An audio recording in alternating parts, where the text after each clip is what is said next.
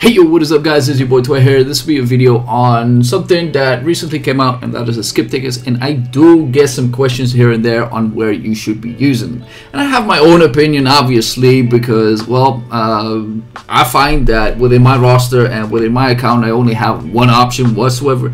But let's go over a few things that you might want to take into account. But the first question is, where can you acquire them? And if you clear Tower of Challenge 5 times during the week, you can get up to 40 tickets for free every single week. Then on a minor note, with some pocket change, you can get up to 70 with 300 rubies every single week as well.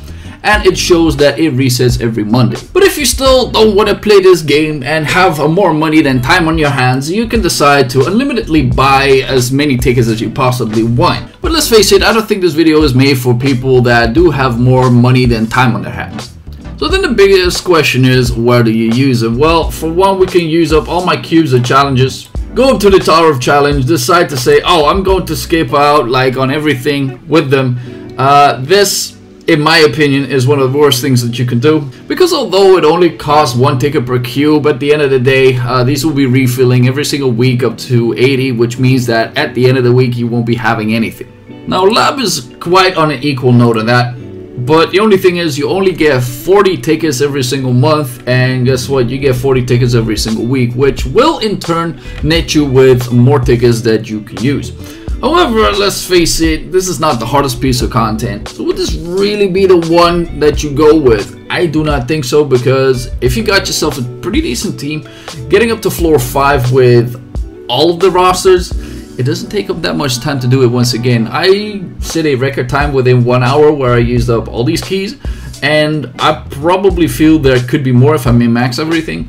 However, let's face it, once you have completed it once already, why not be able to do it again with some time on your hands? And judging by the same statement, where if you've already cleared it once, why not do it again? Sharkmat is on a quite similar value. Reason for this is you can use Little Sharkmat, put it on auto, and whether you have a 5%, 10%, 50% or 100% clear rate, it will keep autoing. It doesn't matter if you die once, twice, a gazillion times. So for that matter, it just takes time. It is on a 1-to-2 ratio, which means 1 helm equals 2 tickets, which overall takes you a little bit of tickets which you can then not use for something else.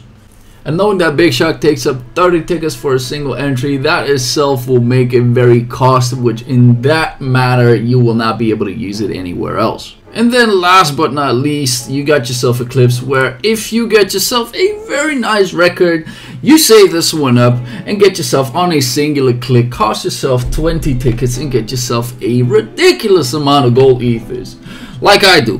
But then again, this might not be for everybody. So let's go over a little bit of theory crafting. Knowing that you can get 40 tickets every single week, which means times 4 every single month, you can get up to 160. The reason why I do this per month is because the Sharkmat is a thing that you do every single month, and Lab is also every single month.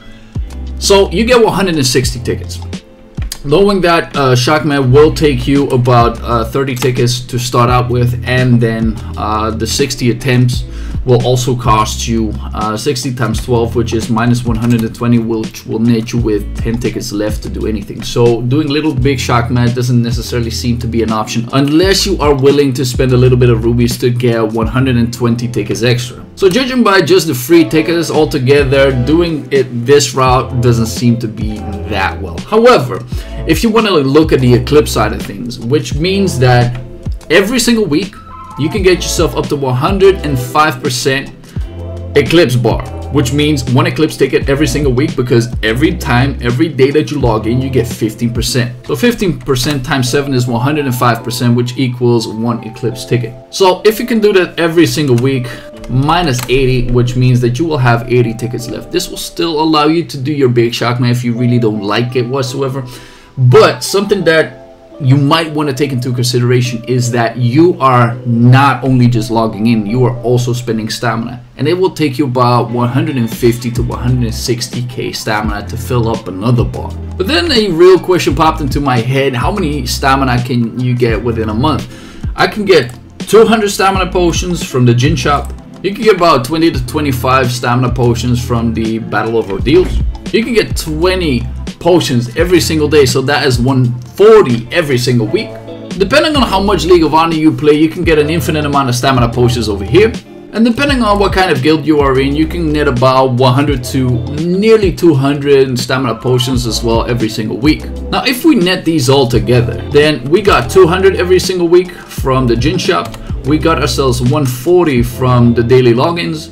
We got ourselves about 25. Let's round it out to 20 because that's the bare minimum of what you can get from the Battle Over deals. And you can get right about 100 stamina potions every single week from just doing your guild dailies. And that kind of means that your guild has to be able to complete everything, but I don't think nowadays it's the hardest thing to achieve. So you got yourself 460 stamina potions times 150, so you can get yourself 16. Didn't even know this was gonna pop up every single week. So that is nearly half of the requirement of what you need to get yourself a extra eclipse. However, there's more. So that means that the 69 is going to be plus 10.5, so that is almost 80k stamina that you can get quite freely, and that is without all of the other additional potions that you can get. I believe that if you do play every day, that this is achievable on every single week. So nearly 80k stamina, which is half of the requirement of another eclipse ticket. This in turn means that your eclipse will be done 6 times every single month, depending on if you do actually spend all the stamina that you can get every single week. This in turn means 6 times 2 is 120 tickets minus, which means there are 40 tickets left. Now this sounds interesting because at that point you could then still do your big shock man, leave that content alone, and just get all of the rewards without having you to min-max everything once again after you have acquired it once. Now this seems to be the most optimal for a lot of people. However, if you do have more stamina, you might be leaning into actually not using the big shock man ticket as well. Now if you have unlimited stamina such as I do, the only thing I'm going to be using it for is Eclipse, because all of the other content I can just breeze through it whatsoever. But I think this will shine a light on where you should be using your tickets. I might have done something wrong. My math could be incorrect. Put it down into the comments if it is. If you have any other suggestions which I have not taken into account, put it there as well. I'd like to know. If you found this helpful at any other point, make sure to like and sub if you haven't already, and I'll see you guys into the next one. Peace.